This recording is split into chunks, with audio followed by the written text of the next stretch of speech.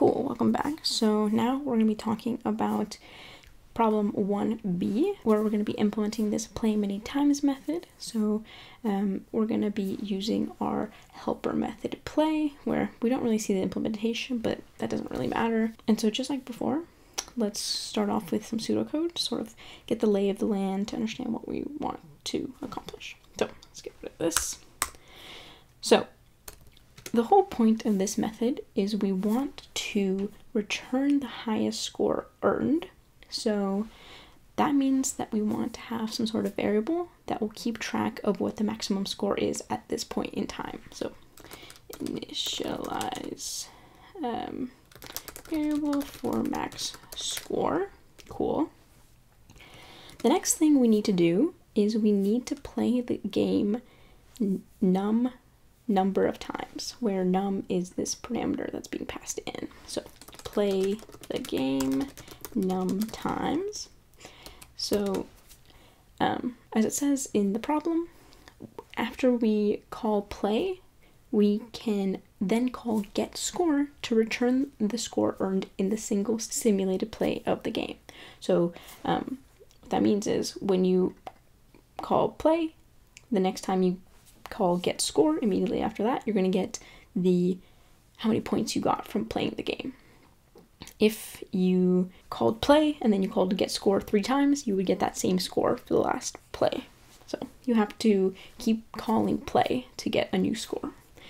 So play the game num times and then get the score from that game.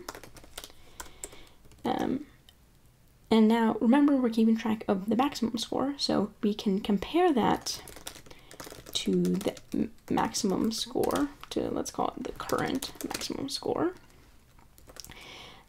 If it's greater, we want to set that to the current maximum score. Awesome. And then there's just one more thing we need to do here, and that is to return the maximum score. Because remember, our playManyTimes method returns an int, so we did all this work to find the maximum score. We want to also return it to whoever called the playManyGames method.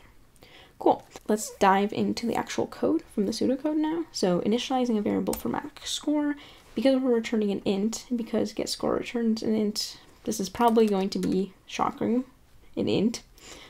Let's call this max score, and I'm going to initialize this to 0. The reason why I'm initializing it to 0 is, let's say,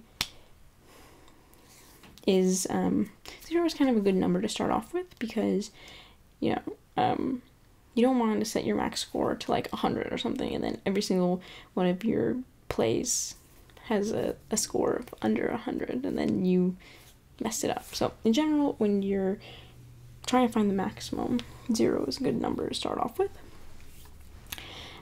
Play the game num times. So this signals to me that we're sort of repeating something over and over again.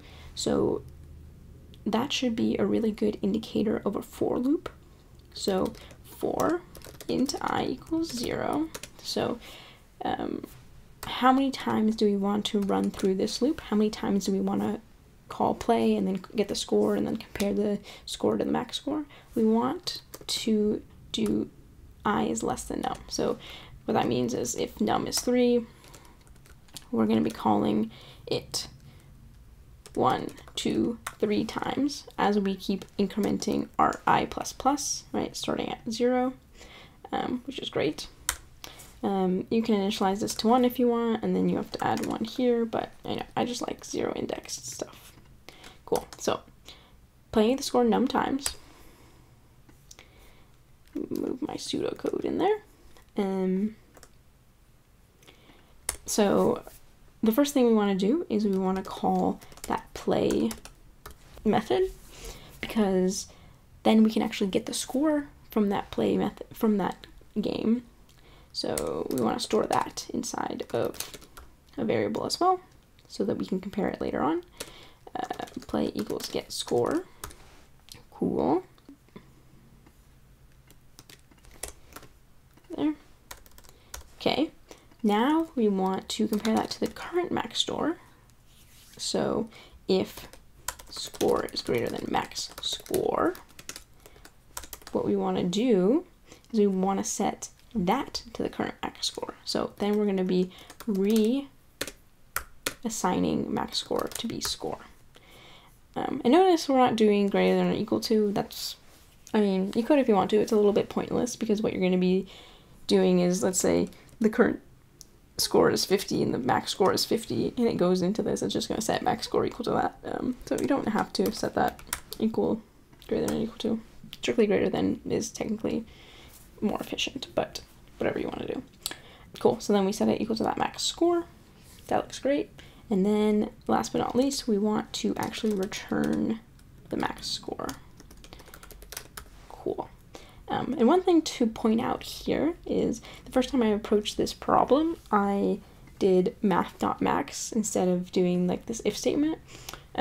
Make sure you're checking the little sheet of methods that you're allowed to use, because math.max was not on that sheet, and I think I would have gotten points off if I had tried to submit that as an answer. So make sure you're not using anything that's not allowed. Okay, so we've got this code. Now we got an example situation in the problem itself. playManyTimes was passed in with 4, and we got the score 75, 50, 90, 20.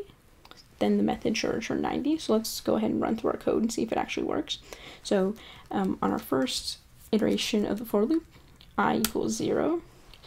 I is less than 4. That's true.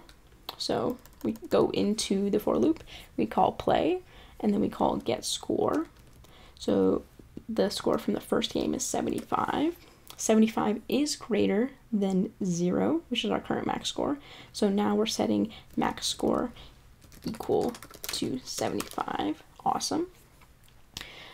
We go back to the start of the for loop. We increment our I to 1. I is 1 is still less than 4. So go inside the for loop. We get the score for the current game. It's 50. 50 is actually not greater than 75, so our max score is still 75. Awesome.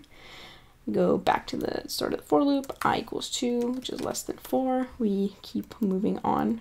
We play the game. We get the score. The score of that game is 90. 90 is greater than our current max score of 75, so we set the max score equal to 90.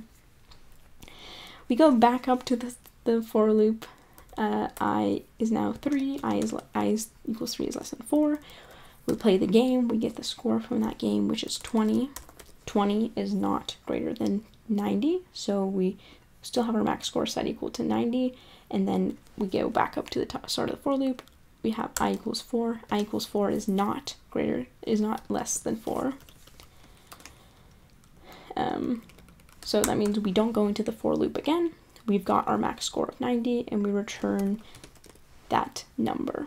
And wouldn't you know it, that is exactly what should have happened. So I'm satisfied with this solution.